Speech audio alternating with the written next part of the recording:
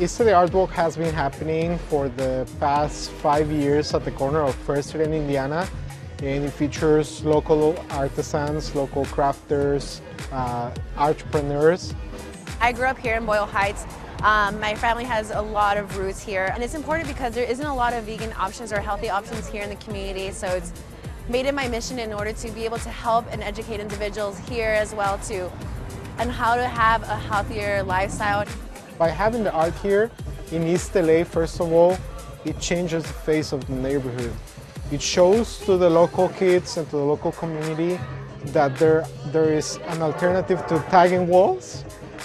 So hopefully they feel inspired, and this helps youth at risk find a different path. I just really appreciate the community in East Los for supporting all of us and coming out and talking and being friendly, and I love it so much.